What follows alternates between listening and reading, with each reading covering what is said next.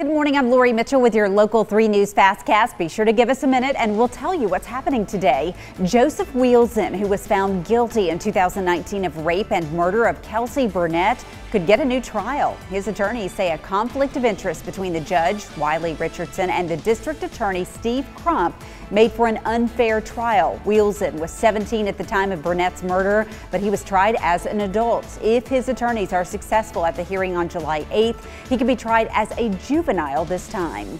The Hamilton County Sheriff's Office has made an arrest in connection to Friday's officer-involved shooting at apartments off of Germantown Road. Henry Dwayne Beard is facing several charges, including 2 counts of attempted first-degree murder. The 2 other people involved have not been arrested. If you have information, call the Hamilton County Sheriff's Office at the number on your screen.